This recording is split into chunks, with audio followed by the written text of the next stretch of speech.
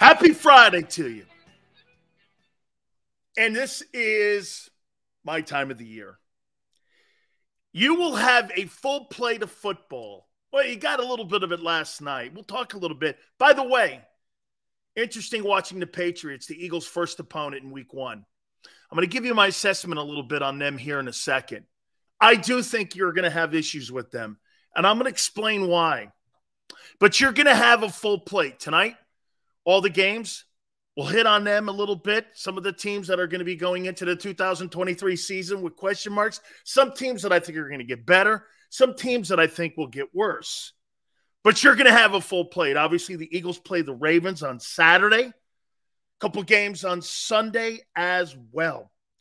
You know, I mentioned to you, real quick. So I watched C.J. Stroud last night. And do I think Bryce Young and Anthony Richardson and some of the younger quarterbacks are going to struggle in their first exhibition game? Absolutely. Absolutely. And I would make this point to you, though. C.J. Stroud, please tell me why I think a quarterback from Ohio State, that player, is going to change the narrative of that program. Never in a million years. And the history of 160 years of football that Ohio State has been playing has never produced a all-pro quarterback in the NFL. What makes me sit here and think Ohio State and C.J. Stroud is going to change that narrative? Justin Fields is struggling. When Dwayne Haskins was alive, he struggled. I mean, go down the list of any quarterback that has come out of that school. Krenzel, the kid who won the national title, I guess. Mike Tomczak, I guess. But those are marginal quarterbacks. Ohio State does not produce superstar quarterbacks. That's not a position that players around the country are running to. Quarterbacks don't go to Ohio State. The best there's a reason you don't see any of them in the NFL. They don't go there. Why? Because they don't develop them. They never have. Go back to Woody Hayes.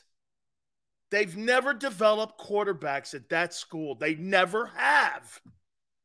It's not an important position for them. They beat you with O-line, D-line, linebackers, running backs, wide receivers. The wide receivers at Ohio State are by far more gifted. The receivers at Ohio State make the quarterbacks.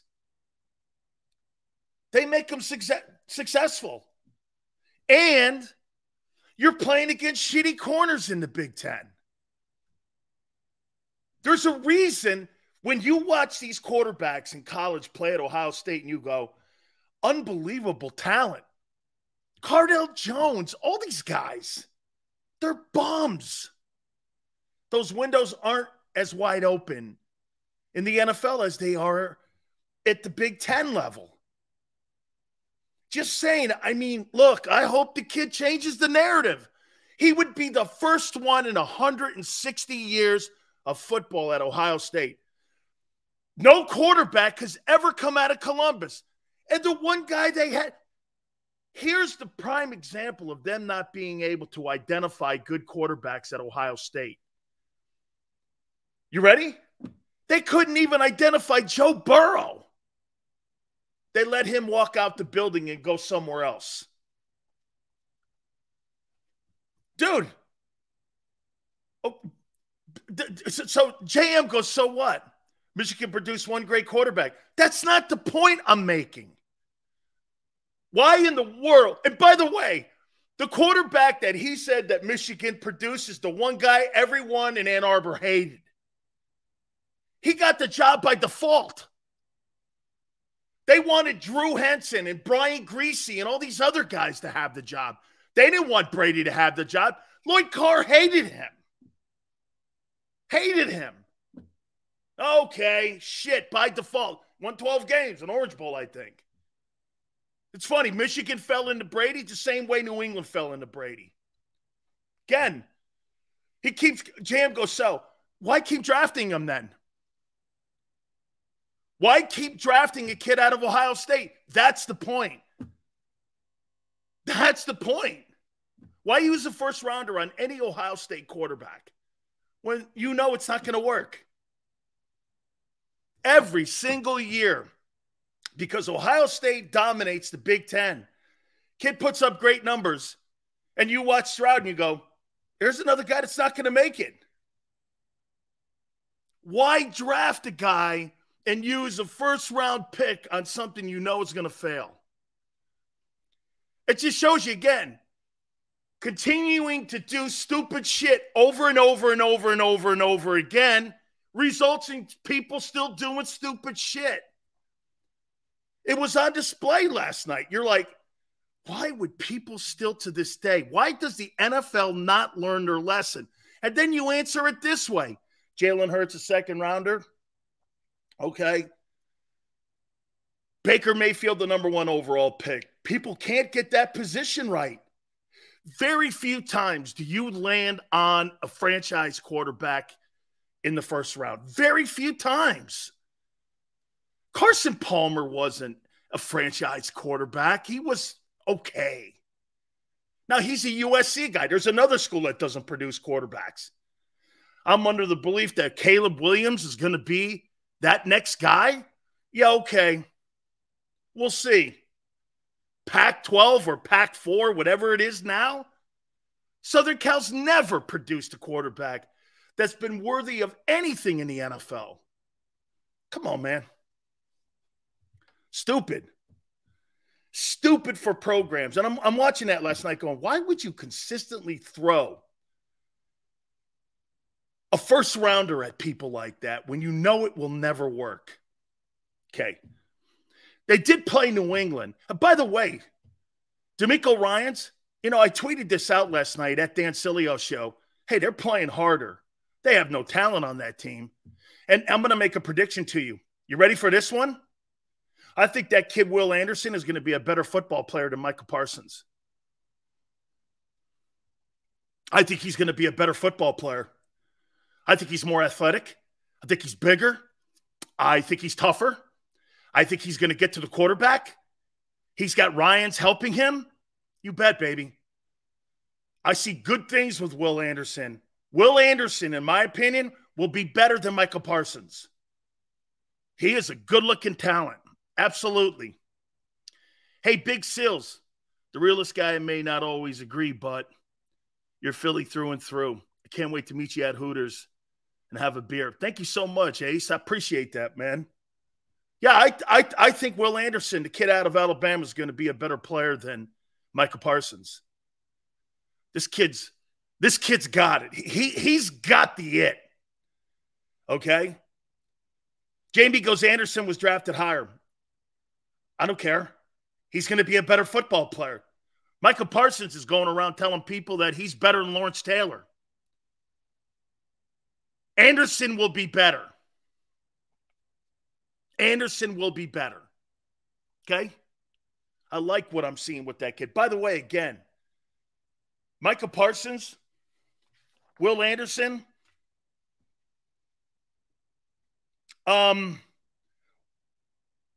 Will Anderson has the same mentality as Devontae Smith and Jalen Hurts. Who do you want on your team? Same type of work ethic. Tell you one thing I like about that kid, just like I like with every Alabama guy that comes out of that program. Let me play in the bowl game for my guys and let me finish something I started. I like guys like that. Those guys didn't have to play in that Sugar Bowl. They did anyway because they wanted to finish what they started. That's character. They had millions and millions of dollars on the line. They still did it. Good for them. Some go like this. Well, gee, you're congratulating a kid for doing something that he should do anyway. Not quite the case any longer today, is it? You get huge pats on the back for going to work. You get huge pats on the back because people like to be stroked. Everybody today likes to be stroked instead of just doing your job. Okay? LJ, I got so much to get to today. It's incredible. Philly Godfather, 5:30. We're going to talk with our friend. I think the Eagles are going to have a little bit of a difficult time with the Patriots from what I saw last night. Man, they're so well coached. They're so well coached. Here's the problem, though, with New England. Do they have enough playmakers? Okay? Do they have enough guys? See, they're going to make plays on that Eagle defense. But I don't think they're going to make consistent plays enough to beat them. And that's going to be the end-all for the Patriots and why they lose that game in week 1. I would say this to you. They don't have enough in New England. Offensive skilled people. Now, Belichick is not going to show a lot. But what he does show is still his mentality. I saw something last night that I already know how he's going to attack the Eagle defense, which is pretty simple, too. It's not really any kind of mind-breaking news here. Here are the areas he's going to attack because you have zero experience there. He's going to run the ball on you. Okay? And that will be the key to their success if they win the game or not. If they get 5 yards of carry on your defense, they'll win the game. And they don't turn it over. If you can't stop the run, you have no experience really outside of Fletcher Cox at your defensive tackle position. I believe they're going to throw screens, and I believe they're going to test those linebackers, especially Nakobe Dean. Zero experience at the linebacker position. Who your starter is at Mike. Little bit on Morrow. Question mark will be whether he makes the team or not. Whether he gets a guy from New England on the ground or not. Don't talk to me about an outside linebacker who's not even in the mix potentially to make the roster and telling me he's going to get an NFL running back down in week 1 of the season. When you got a conversation going on if Nicholas Morrow even makes the team. So don't talk to me about that. Okay, so to me, I watched how they attacked the Houston Texans defense. The Houston Texans defense is not that bad. They just don't have any talent there yet. Ryans has them running around. They played with energy. They just don't have talent. But they're clearly going to attack our safeties. They attack the safeties with the Texans. So you kind of got a sense of what O'Brien's going to do. Because he doesn't have gigantic skilled people. He doesn't have superstar skilled people in New England. So what do? You're going to attack the inexperience and you're going to attack the weakness. The weakness of the Eagles is their defensive tackle position until further notice. And the weakest position on the entire Eagle team is the linebacking core. And then I would say the second weakest position on your team is your running back. Third would probably be safeties. So he's going to go linebacker safety, and he's going to threaten those. First and foremost, he's got to be third and short. They did a lot of that last night. Again, this is what you take away. Scoreboard's not an issue. It's why you're never going to hear me bring a score up in preseason football. But what you're going to hear me bring up is you're going to hear me bring up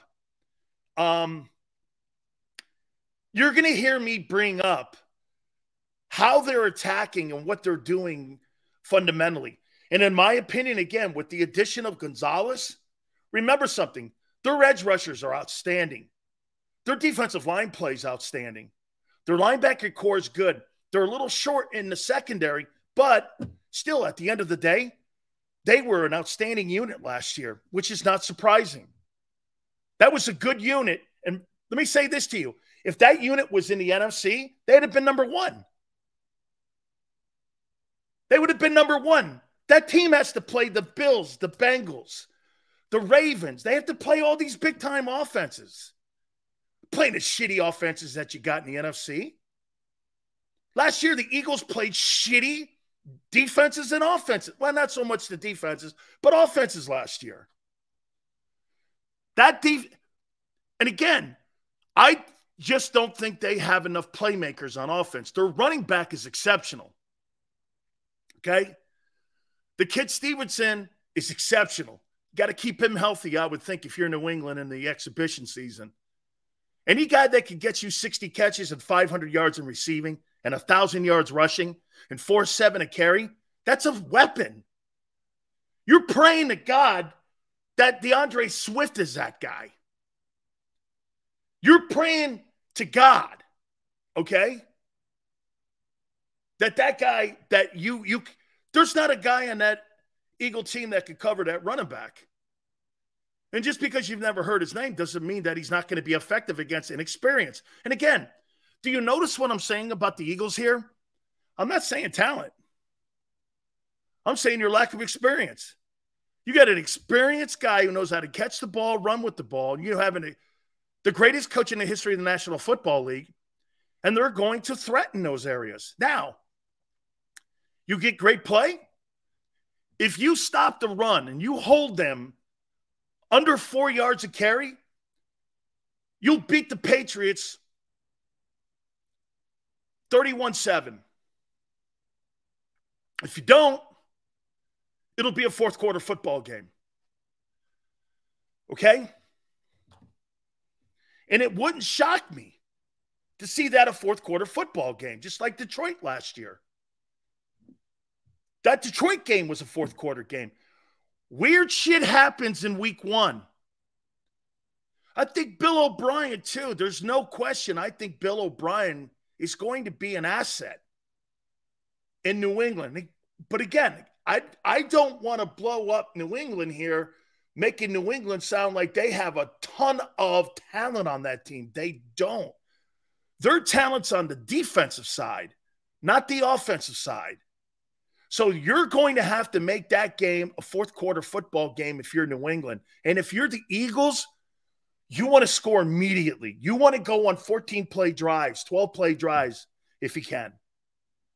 And if you can do that and run the ball against them, it's going to be a long night for them. But I saw what they were going to do, and I kind of get a sense of what they're going to do in game one against the Eagles. See, the first part of the season is not going to be any really conversation about your offense. You have an A-plus offense and a C- C defense right now. Will it get better? Yes. Yes. I think you have a C defense. They're coached very well. It matters tremendously. The Eagles got to be prepared, and they cannot play with their food here on this. That's right. What's in front of you, Tone, take care of business. And you know what that is? Run the ball on them. See how the one great thing. That's right, Micah. You're dead on, Micah. Eagles scored in their first two possessions, 14-0. I don't think New England could come back from that. Now, if you're hanging around and it's 14-7 and you go into halftime, 14-7, 17-10, it's going to be a fourth quarter ball game. Again, the kryptonite on the Eagles this year is nothing to do with their offense. You could question the running game and the running backs, but they're going to be able to cover that. Now, also this. Do you really want Jalen Hurts running a lot in that week one? I guarantee you. I'm going to make a prediction to you guys. Okay? JM says Stevenson's an average back. Well, then you have dog shit backs. A guy would, get this.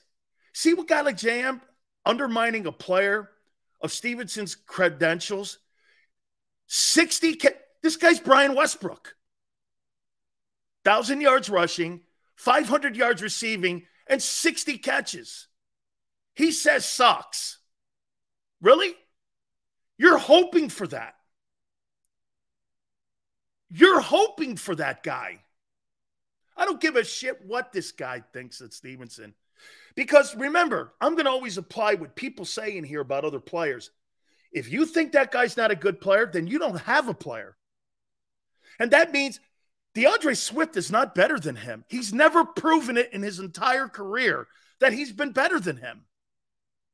Where do you say that you have a better back than the kid in New England? Where? He's in Carolina now. You don't. You have wishful thinking. I have sample size. That's not an opinion.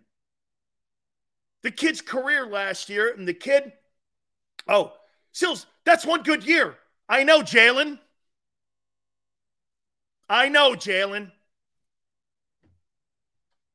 We're going to apply all your dumb shit to everyone, to be fair here.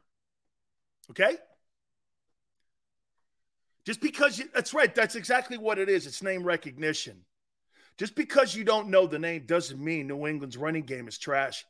He's a productive and he's very effective in that system. Fans better not sleep on him. I'm telling you, man. That's why when you watch what New England does, see, the Ravens are what do the Ravens have? They got like a 23-game win streak or something, or 23 and New England doesn't give a shit about that stuff. They work on things that are their weaknesses.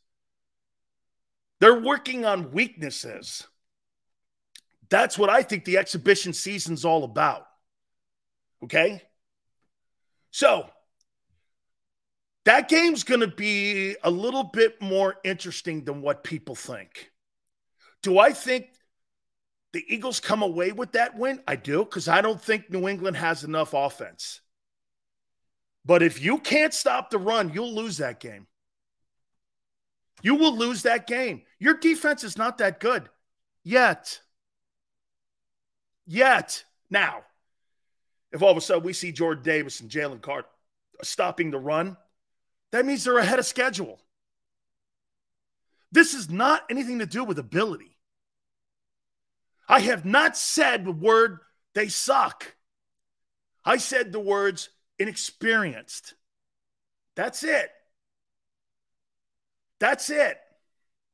So, 99.9% of the people that watch our show are very intelligent football people. There's a few percent people that just think and demise and undermine other people's talents on other teams because they really, they look at their guys in a better light, which is cool. It's okay.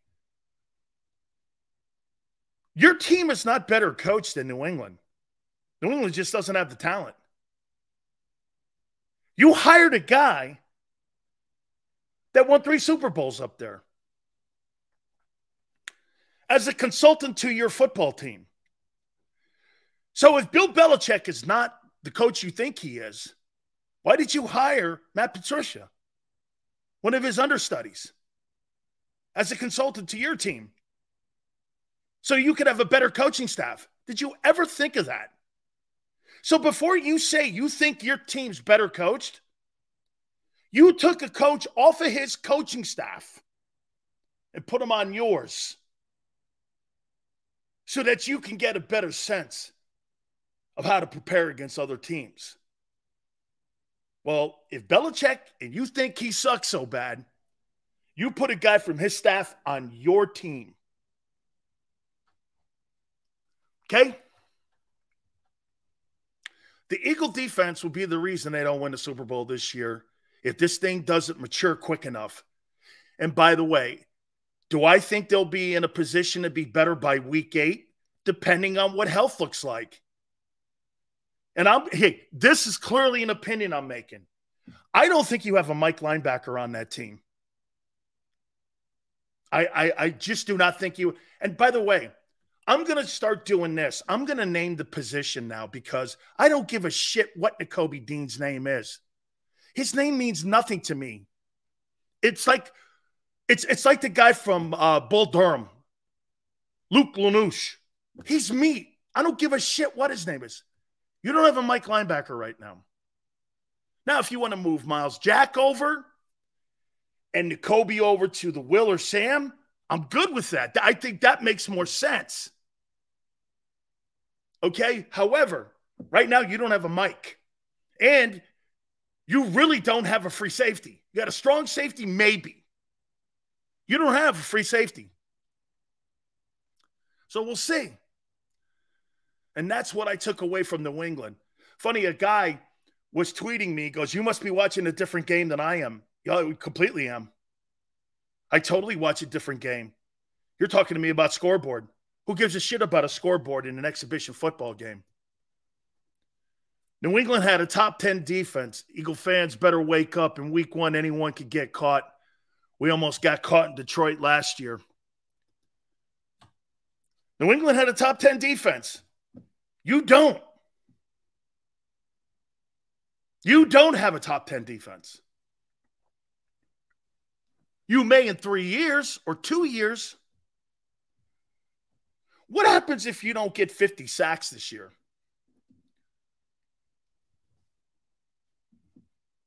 If you don't get 50 sacks, they'll bench Slay. What do you think the over-under is that Slay has an injury or gets benched by week 8? Good or bad?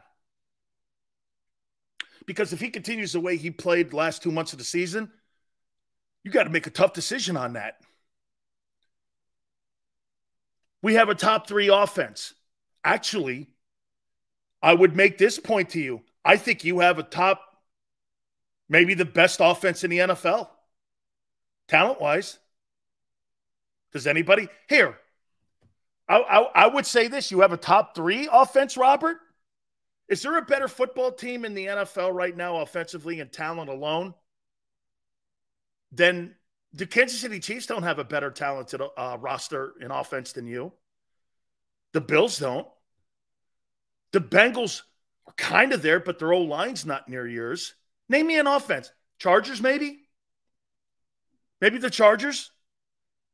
Name me another offense in the NFL that is complete of an offense as I think the Eagles have the best offensive talent in the NFL.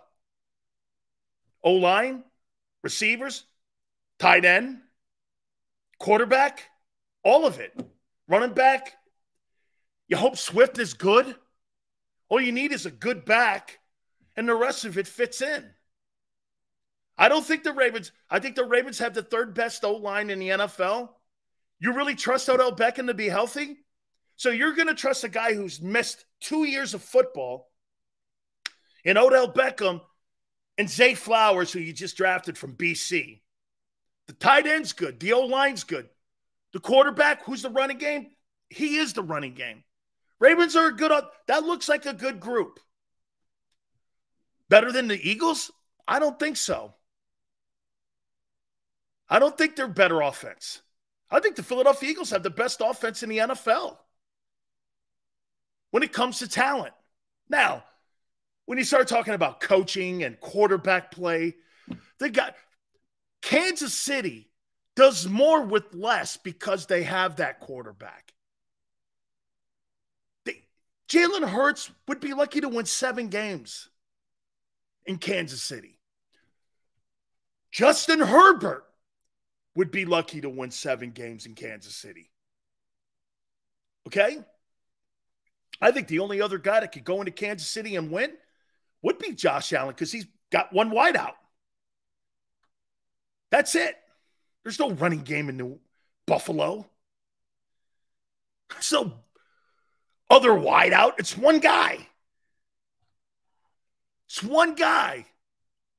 That's why when we looked at it yesterday, when you talk, 49ers have great offensive weapons, except the quarterback. I don't know who's going to get all those weapons the ball yet. Jets don't have a line. Their tackles are atrocious. Joseph, they got into an inter-scrimmage game against Carolina and got their heads kicked in. They had Rodgers, in my opinion, in that controlled scrimmage, from what I'm being told, he would have been sacked 5 or 6 times. Brian Burns was in the backfield the entire afternoon in a controlled scrimmage when they were going against Carolina the other day. Okay? Jalen Hurts average running backs because of his exceptional ability as a dual threat.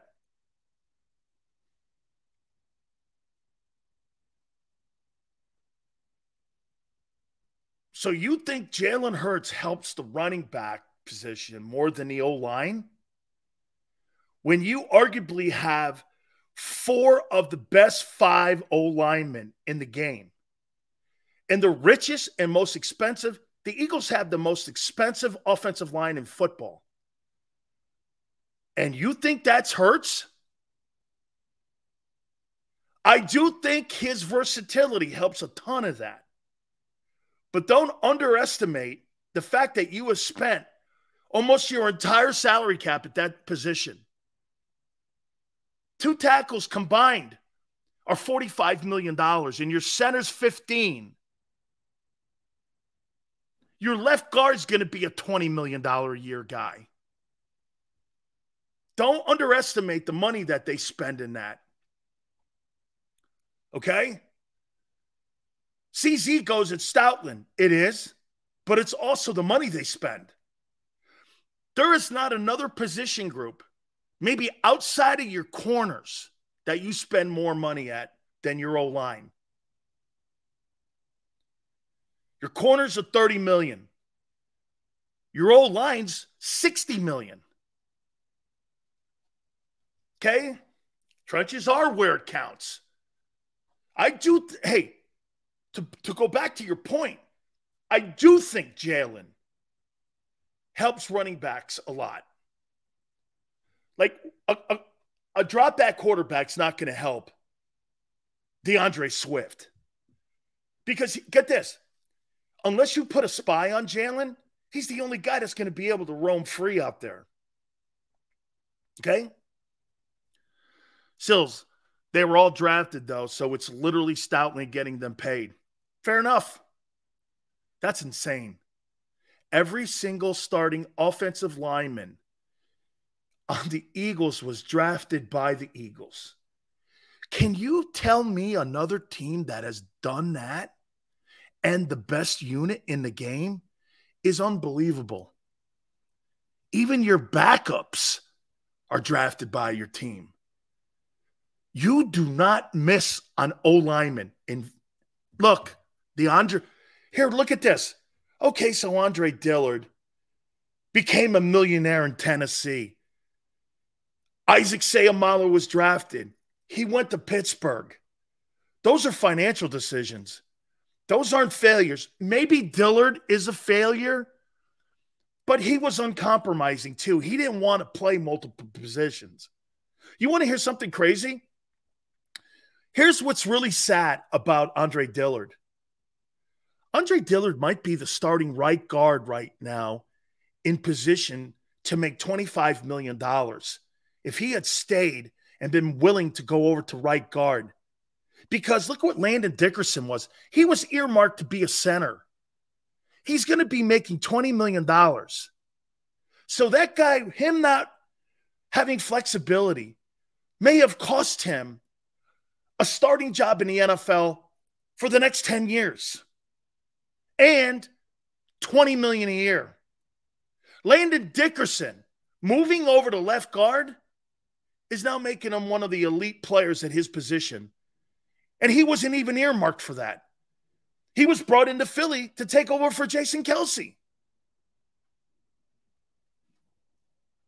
Sometimes, man, you got to kind of see the future a little bit here. Okay? You got to kind of see the future a bit.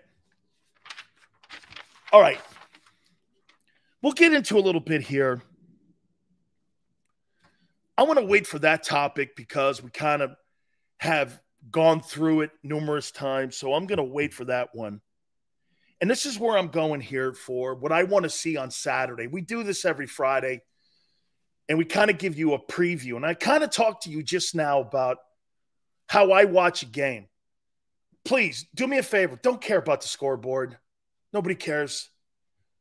Preseason scores don't matter. Don't care about them. You'll never hear me bring up a score. Okay? I don't care. I really don't care. But what you do is you want to see certain things being attempted. Okay? it's really going to come down to what personnel they put out there on the field too. See, let's go defensively because that's the biggest question mark. Who should start the game? Do I need to see Brandon Graham? No. Do I need to see Hassan Reddick? No. If the Kobe Dean is not in the game, I don't want to see any of those guys. Because the number one thing here's the problem though. The number one thing that you have to work on the most right now is communication. Because there's so many new faces in the huddle. And there's a new signal caller, but he's not going to be out there. So you're going to be kind of out there with no experience and no communication skills. So if you don't play your frontline guys, that thing's going to be a train wreck against the Ravens. Mark my words. It'll be a train wreck. If the Dean's not out there, you're putting Jack at the mic, okay? For it to look decent on Saturday, I would want to see this. Get Nolan Smith's butt out there, okay? I want to see how you need to play him and where he's going to fit in. Do I need to see Josh Sweat? I need some experience in the huddle. I don't need to see Fletcher. I do need to see Jalen Carter and Jordan Davis play together because that's what I'm trying to strive to. I want to see a lot of Milton Williams in the rotation. And by the way, I would say this to you. If I was going to look at my rotation at DT, if I'm Tracy Rocker, how I would rotate, I would start my guys' first two series. Then I would bring Milton in, and I would play Milton with Carter, get those two guys acclimated to playing against one another. Then I would start rotating after the third series, bringing Jordan back. Jordan needs reps. You know, I heard something today, and I respect D-Gun a lot. But when I heard him say that Jordan Davis is a rotational guy, that's a flop. That's a flop. Going into your second year, and you're still talking about that, that's a flop. I need to play this kid. I need to see. Score doesn't matter here. I got to see him play. Okay? I got to see him play. He's got to get in there and play. I want to see him play 3 downs. By the way, I want to see him play at least 6, 7, 8 plays in a row. Get Zach Cunningham in there. Get this kid Christian Ellis in there. Okay? Safety. I want to see Sidney Brown running around out there. I want to see Keely Ringo. Do you play little Keely Ringo at safety or strong safety? Do I put him back there? Do I move him around a little bit? Put him in a slot? I need to see Reed Blankenship play back there. You're not deep. By the way, do I want to see Bradbury or Slay? Absolutely not. Absolutely not. You get hurt at one of those positions, your defense will be set back the entire year. For you to get home more than 50 sacks, why do you think you had such a great season last year up front getting to the quarterback? Because your safety play at the beginning of the season was exceptional. You lose one of those corners, it's over defensively. I do not want to see, okay? I do not want to see those corners at all in preseason ball. Controlled scrimmages, okay, could stop the play, guy gets banged up. I want to see those guys and those veteran guys like Fletcher and Brandon. I want to see those guys in the controlled environment. So guys aren't rolling up on one another. You get less roll-ups when you're in a controlled environment. Guys stop one another in the controlled environment, especially when you lack depth. The Eagles lack depth. I don't give a shit. Okay, so Peter King says you're deep on defense. Where? Where are you deep on defense? Give me one position you're deep on defense. You have bodies, and once again, you're deep in potential. You're not deep in talent yet. You're not deep at DT. You got one guy who had an underachieving year and another guy who's never played it down. You got Fletcher Cox and Milton Williams. And the other guy hasn't played a snap. How are you deep? Once again, that's wishful thinking. That's not deep. Those are your frontline guys. Jesus criminy. It's like talking to stupid asses here. You think you're deep if you don't have anyone who's ever played an NFL snap. Seriously. You think you're deep if you've never played a snap. Or you've had 34 of them.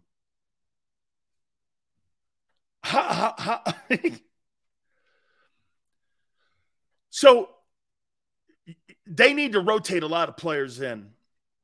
Yeah, we're gonna slide by that because many of you don't know what you're talking about right now. I'm here hooking you up here. What is needed to be seen, not this dumb stuff that you think you have like gangrene here now. So we're gonna do this. Lot of rotation, I would say. A lot of rotation on defense. Linebacking core is going to be questionable. By the way, that kid Snoop Hudley, I want to see how they defend him. He's going to get the majority of the snaps. He's a good ball player. Tony, you know what I'm talking about? That kid Snoop Hudley, he can play. I like him. And I think he fits that system in Baltimore really well. He can play, man. How about this? That Snoop Hudley kid, man. Did the Ravens make the playoffs last year? Didn't they have the Bengals on the goal line? Didn't they almost beat the Bengals last year? Was that last year they did that? Didn't they push the Bengals almost to like a loss in the playoffs last year?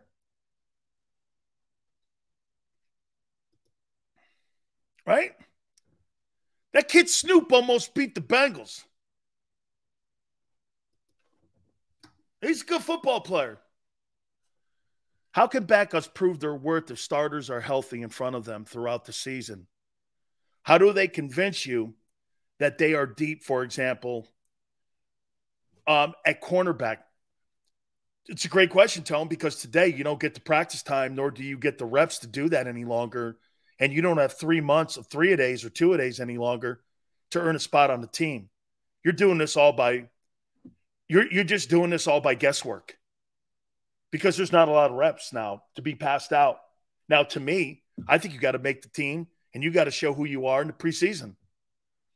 These Eagles starters are not going to play. So every opportunity you get, if you get 10 snaps or you get 25 snaps, you got to go out there and you got to show that you're going to be able to be counted on if somebody goes down. Or, because look what the Eagles have done already. The Eagles saw that they had no depth, and after Dean got hurt, what'd they do? They signed 2 linebackers immediately because they didn't. It wasn't just because Dean got hurt. It was also because of the shit they were seeing on film. Christian Ellis is not playing well. Because if Christian Ellis is playing well, why are you signing 2 linebackers? That's all for the media. That's all for the fans. They don't trust him. Or they wouldn't. Or they wouldn't have signed 2. I get 1. 2 tells you they need more depth and they don't like what they see on film. There's a reason people bring players in. I'll give you a rule here. When you're a good football team, and I'll give you a great example of this. When Jimmy Johnson first took over the Dallas Cowboys and they were 1-15, every Tuesday, that's Players' Day off, that's when free agents used to come into Valley Ranch. And he'd put 20 guys there. 20 guys would roll in on Tuesday. Cowboys got a little better the next year. That number got cut in half. All of a sudden, they win a Super Bowl in year 3. You know how many guys he brought in? The first year, he brought in 20 on Tuesdays to look at talent because he was looking for talent. In year 3, when they won the Super Bowl under Jimmy, do you know how many guys he was bringing in on Tuesdays? 1, 2, sometimes none. Because he's trying to replace not the top end of the roster, but the bottom 5% of the roster every day. You're only as strong as the weakest guy on your roster, not the top end guys. Because you don't win in the NFL unless you have a roster. That's what the Eagles and how they won last year. They won because they were deep and good. You're not afforded. That roster that you had last year is arguably one of the best rosters I've ever seen. And they come along every 10 years. They come along like that when everything's lined up well. Free agents pan out, draft choices. Shit, you didn't even need to play your draft choices last year because all the free agents panned out. But the difference with those free agents, you gave them sign-us bonus money. These were guys you wanted. You're bringing in guys because you have to now. Okay? I mean, you're not signing Zach Cunningham because you want to. You're not signing Miles Jack because you want to. You're signing them because you have to. They don't like what they're seeing on film. That's my takeaway. Okay? We weren't particularly deep last year, especially at linebacker. So when someone says that, or DB, you weren't deep last year when you had all those players and you had a guy with 120 tackles, another guy with 160 tackles. You had Nakobe Dean behind him. And he was the depth on your team. Okay? Your defensive tackle position was exceptionally deep. You had Epps back there with 91 tackles. You had another guy lead the NFL in interceptions. And you had all the players that are going to be expected to play this year as backups. Okay? Let's go over to the offensive side now. How do I want to see that offense look? Got to put Mariota's ass in there. I do not want to see Jalen Hurts only in the controlled environment, so I don't have any kind of issues. I don't want anything. I don't need a mistake or an accident or a guy pushing him out of bounds. He hurts a shoulder. I don't need any of that. I can't have that right now, and nor do I want that, nor do I. What's the point? To get him reps? Practice harder. Practice longer. I'm not putting Jalen Hurts in a football setting in a game that doesn't matter. If Jalen Hurts blows his shoulder out or his knee, it's going to be in the New England game. It's not going to be in a Raven week 1 exhibition football game. That's not happening. That's not happening. I'm not doing any of that. If I've got Bailey Zappi or Mac Jones, I'm playing both those stiffs in my opener in preseason. If I've got Jalen Hurts or Mahomes or any of these guys, I'm not doing anything like that. Okay? I mean, to me, should Baltimore play Lamar Jackson? Why? Beckham's not going to play because he missed some football last year. You might, I don't know. But boy, I'll tell you what, I wouldn't want him running around out there. I just wouldn't want him running around. So on the offensive side, I would make this point to you. I would say this, okay? Do I get Mailata some snaps? Man, Mailata and Lane, do I risk putting Mailata and Lane, my 2 bookend tackles, in a preseason football game? See, this is not coaching scared. This is preventative. How important is playing Lane Johnson and Jordan Mailata versus Baltimore? I don't know. Do I put Jack Driscoll out there at right tackle? Or do I put Steen at right tackle and Jurgens at right guard? Jurgens and Steen have to play.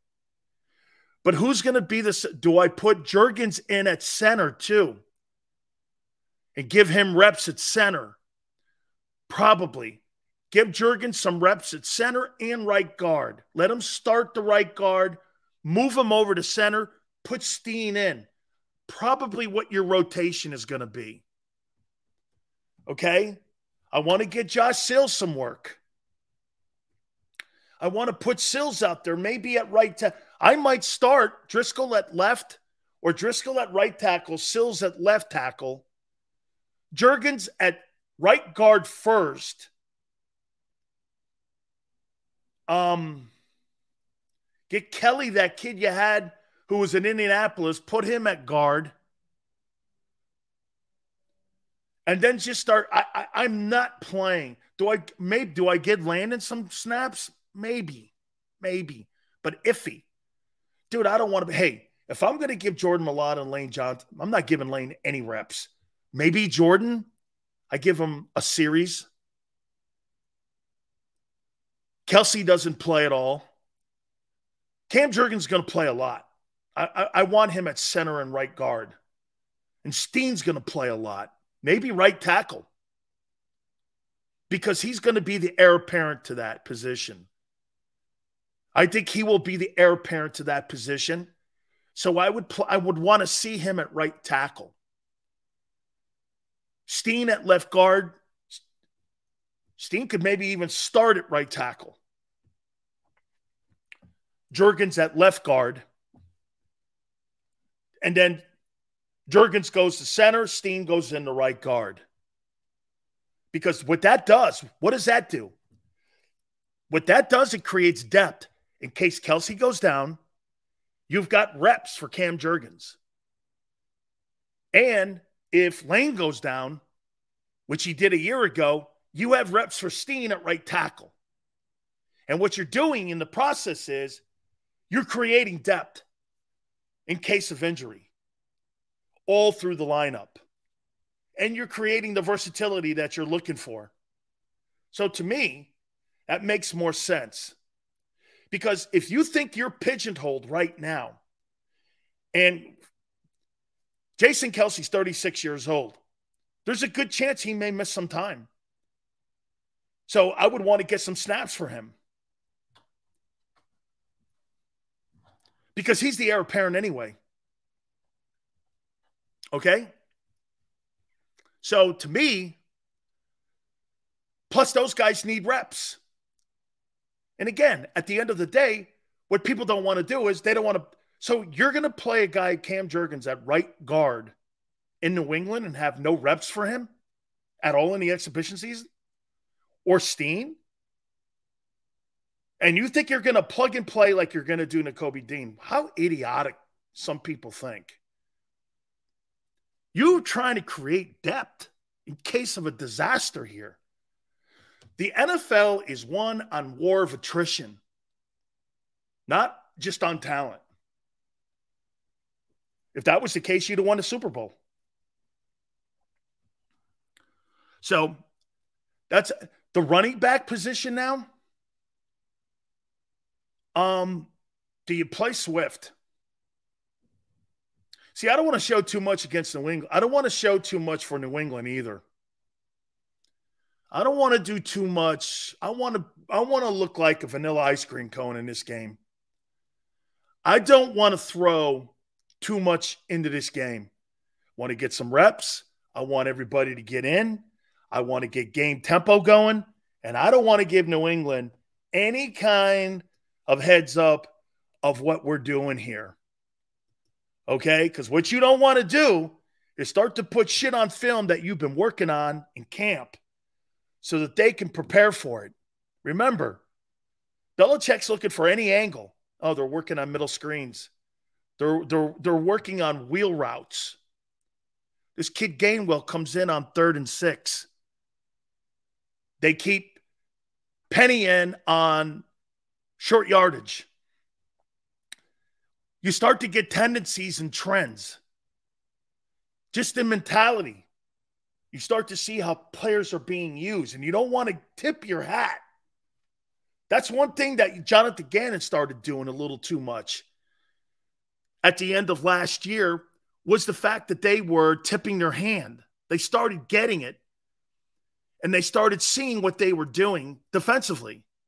And that's why he tried to do those pass-off routes, passing the receiver off in the Super Bowl. They got confused. So what did Reed do? He ran crossing routes. Okay? Do I want to see AJ and Devontae? No. But I do want to see a ton of Quez Watkins and the kid from Atlanta. You got to get those guys reps. You got to find out if you have a backup tight end too. I mean, who's the backup tight end? Is there a guy to have any quality? You might have to go into the market and find somebody.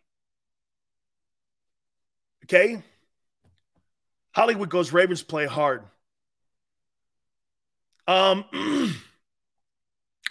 They take preseason football very serious in Baltimore. Okay? They really do. They take preseason football because, you know, what does John Harbaugh do? And what is the most important thing that John Harbaugh does each and every single year?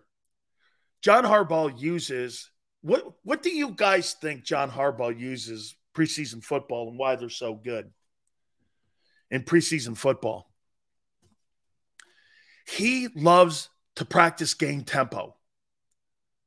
I can't tell you how many times I have shown up to certain camps and teams just don't practice it. They lollygag the drills. They don't have a high energy. Okay? They don't practice game tempo. You know when you're around a great coach, everything is done game speed. Running to drills.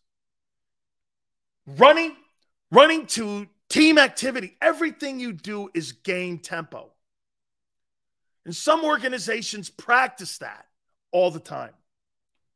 So that's why they're always prepared when the season starts. You never see a Ravens team, unless they're hurt, limp out of the gate.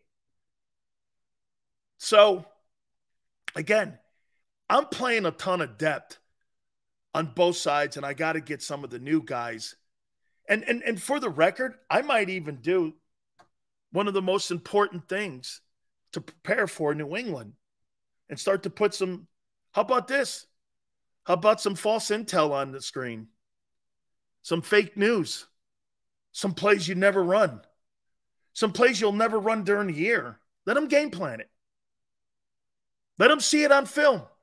Because I guarantee you, this. New England is going to take that game versus Baltimore, and they're going to dissect it. And they're going to look at the shit that you guys worked on, okay? And the things you were working on in that game and apply it to the starters. You start seeing some of the things, and all of a sudden the next week, in the next exhibition game, you guys are doing the same shit. They're going to see a trend. This is a league of trends. Again, this is how every single coach I've ever been around, this is every single coordinator I've ever been around. This is how they prepare for a team like the Eagles. This is how every team will prepare against New England or against the Eagles, especially New England. They'll take the Super Bowl, and they will take the last 4 games of games that mattered prior to Hurts being hurt. And those 4 games, they'll look at trends on what they were doing. They'll look at the Super Bowl, and they'll go from there, and they'll look at what they like to do and what Jalen's comfortable doing. Then what they'll do is they'll put the top 20 plays on a book, little binder. This is what they like to do. These are their 20 favorite plays. Then what they'll do is they'll do it at a formation. Right hash, they like to do this into the boundary. Then they'll list about 5 plays that they like to run into the boundary or run to wide side. Then they'll do another one. There'll be another page, middle of the field. Hurts will do this. That's how they dissect it. And you'll get that book on Wednesday. And you'll look at that game plan and you'll start to look at, okay, so they like to do this. Here's their 20 favorite plays. 20 favorite plays. You go down and you watch it on film. And then you watch technique. What technique? Maybe what twists, what stunts, what run stunts. Can't have a bad fit here because Hurts is in the RPO. He's really good at it. So you'll start watching game film because the quality control guy will break down those films and you'll be looking at their favorite top 20 plays. And you'll study that shit until you're nauseated. And so you're looking at what they do. Now, if you start adding new wrinkles in and you want to start doing something new, you don't want to show that against the Ravens. You just don't, man. All right. Hour number 2 coming up here, folks. Hey, I can't wait until I see many of you at Hooters, and we're going to have such a great time at Hooters and King of Prussia, man. I mean, everybody has been talking to me about it. Last night, it was absolutely packed. People were crazy last night for preseason football because it's football, right? And at the end of the day, this is going to be your official home for all Eagle fans. And by the way, all 7 locations, northeasthooters.com. Find the nearest one nearest you, and you'll be able to go and enjoy all the great Hooters foods and that location nearest you. 40 years. This is the 40th anniversary that Hooters is celebrating. Let me say this. No excuses for you not to get there during this football season. 40th anniversary. Been involved with them pretty much the entire time. It's really great. Hooters is your preseason place, as I tell you all the time, when it comes to your draft parties. It comes to your exhibition football. The iconic Hooters girls are going to be there to serve you Tuesdays. You buy 10 wings, you get 10 free. You're going to love it. Wing Wednesdays, right? This is another 40th year anniversary classic there. All you can eat for 1983. Happy hours. Every day, each and every single day. Get 6 items. Tried the fried pickles. You're going to love them for $6. We're going to be doing so many events also at the Hooters and King of Prussia. You're going to love it. Do me a favor, though, for the location nearest you. Go to northeasthooters.com. There's a location near you somewhere in the Northeast. So go to northeasthooters.com and do me a favor. Tell them Big Sil sent you.